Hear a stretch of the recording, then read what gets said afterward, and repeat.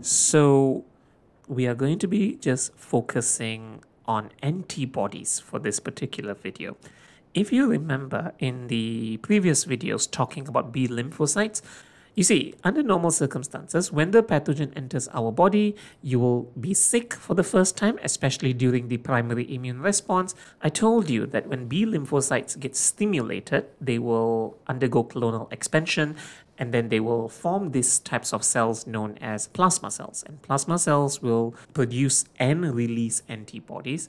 And as long as the antibodies bind to the antigens of the pathogen, I told you that usually you will start to feel better and recover from the infection.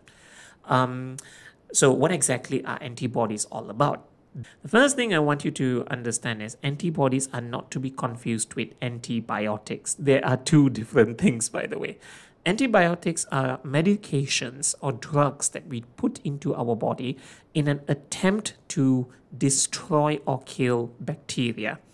Antibodies, however, are different. So, first question first, what exactly are antibodies? So if you remember in chapter 2 of biological molecules, I showed you before in this video when we were discussing protein structures, and under protein structures, I think I showed you this diagram of the antibody. And of course, as a student, when you look at this diagram of an antibody molecule, you might go, oh God, this is so complicated. What exactly is this all about? So let's try to simplify this. The first thing to understand about antibody is its structure. The structure of the antibody is referred to as quaternary globular glycoproteins. Why is it a protein? Because the monomers are amino acids linked together by peptide bonds. Chapter 2. Why is it globular? Well, antibody, you can argue that it's a spherical shape or a ball shape. It doesn't really look like a ball shape, if I'm being honest with you. But the more important thing is antibodies are water soluble. So the fact that they are water soluble classifies them as a globular protein. The reason why they are quaternary is because the antibody is a protein that is made up of more than one polypeptide chain. For example, antibodies are made up of 4 chains, by the way. All right? And why glyco? Because it is attached to some sugars. So if you look at this ribbon diagram, it's quite complicated. I'm going to simplify that ribbon diagram by drawing out the 4 polypeptide chains. If you notice in the complicated diagram, there were 4 colors. There's blue, green, red or pink, and then there's like a gold color. So those are the 4 polypeptide chains. And notice in the 4 polypeptide chains, it looks quite, some of the chains are long and some of the chains are short. Okay, so these are the 4 chains that make up one antibody molecule. So to describe the antibody molecule in terms of its structure more in detail, the antibody is made up of 4 chains, but 2 of the chains are heavy chains or long chains, and 2 of the chains are light chains or short chains. And those chains are linked together by, what bonds are these, by the way? These are known as disulfide bridges. And if you remember, disulfide bridges are extremely strong covalent bonds as well. And because it's a glycoprotein, I'm just attaching some sugar molecules right there. Now, and notice the purple color area, I am referring to that area as the antigen binding site. All right, I'm going to explain this. So that means what that means is that is the part of the antibody molecule that is supposed to attach to the antigen. So one antibody molecule can bind to 2 antigens because it has 2 antigen binding sites. Now, another very important thing I want you to understand here is the black color lines are referred to as something called constant region, and the purple color or the maroon color or magenta, I don't know what color that is referred to as the variable region. So you might be thinking, okay, so what does this mean actually? Okay, why is there a constant region and variable region? Well, if you remember, your body has many different types of B lymphocytes. Compare the B lymphocyte on the left and the right. What's the difference? They both have different shaped receptors, as you can see there, obviously. which means that they will both respond to different shape of antigens, and when they both respond to different shapes of antigens, they will undergo the immune response and develop something called plasma cells. But the plasma cells on the left and the plasma cells on the right, they will both release antibodies. But notice the shape of the antibodies. The shapes of the antibodies are different, obviously, because they have to bind to complementary antigens. Now, what I'm doing is I'm just focusing on one of the antibody for each of the plasma cells. So notice the shape, okay? Even though the shapes of the two antibodies here are technically different, look at the black color parts. The constant region for both of them are exactly the same, which means to say that in the black color lines, they have the exact same amino acid sequence for the antibody on the left and the antibody on the right, right?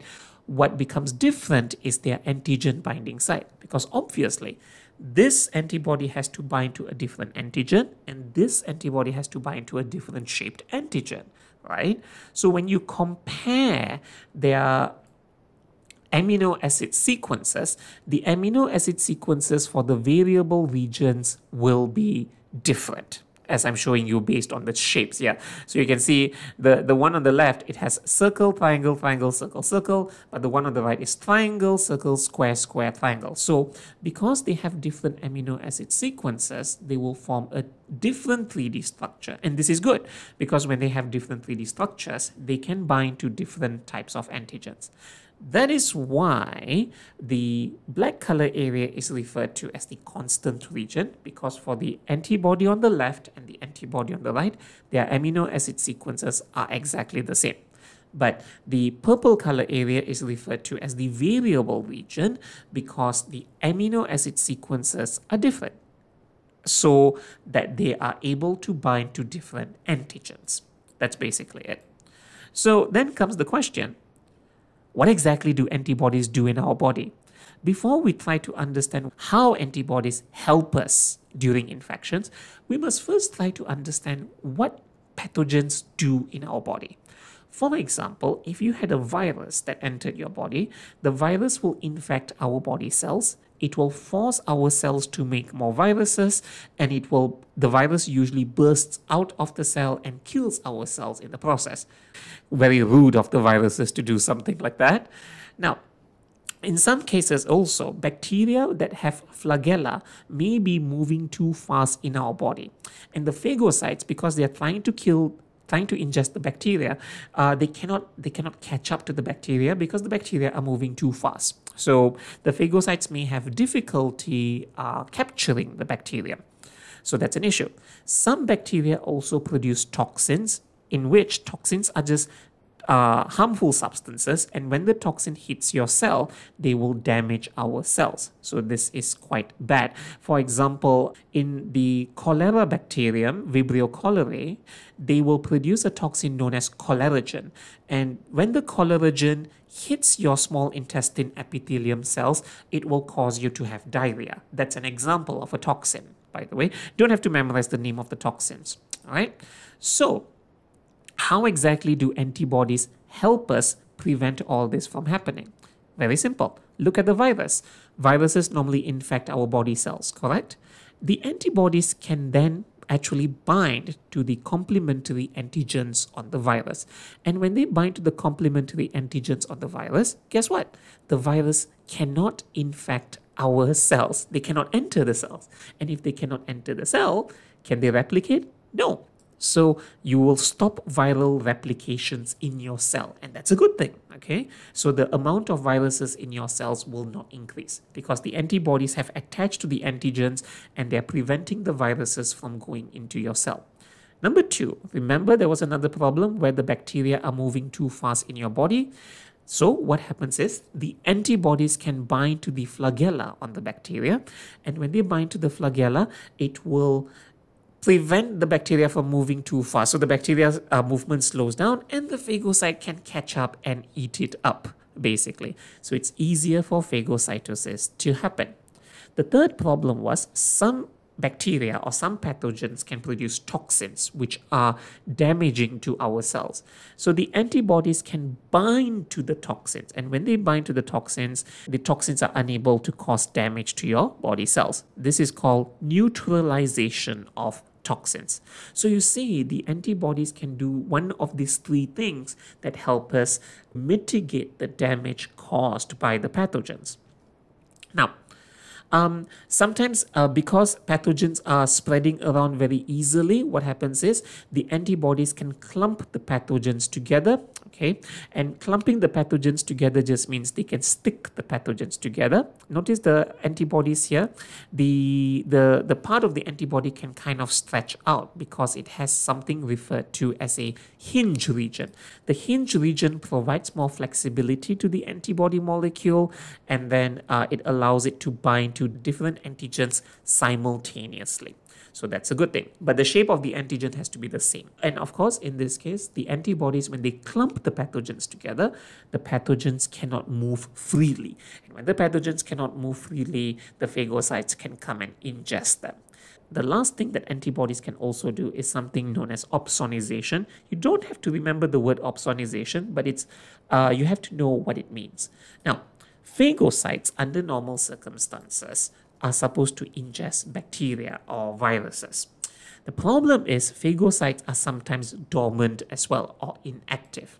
So you see, even if there's a pathogen nearby, it may not realize that there's a pathogen nearby, right?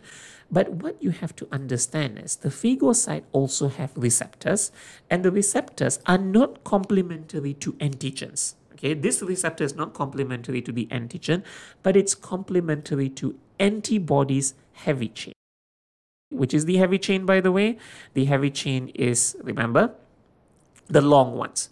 So when the antibody binds to the complementary antigen on the pathogen, the heavy chain, which is the part where I'm highlighting in purple, that's the one that will actually bind to the receptors on the phagocyte. When they bind to the receptors on the phagocyte, it will stimulate the phagocyte. And when it stimulates the phagocyte, it tells the phagocyte, hey, we have a lot of pathogens in the body. I have already attached to the antigens. Can you please ingest them? Ingest and digest them as soon as possible. So antibodies can also attach to receptors on phagocytes and increase the rate of phagocytosis. So these are the 5 ways in which antibodies can actually defend our body against infections. They will bind to antigens on the virus, preventing them from infecting our cells. They will slow down bacteria by attaching to the flagella. They will also bind to toxins and neutralize them. They clump pathogens together, and they increase the rate of phagocytosis. And when all of this happens, you recover from the infection under normal circumstances.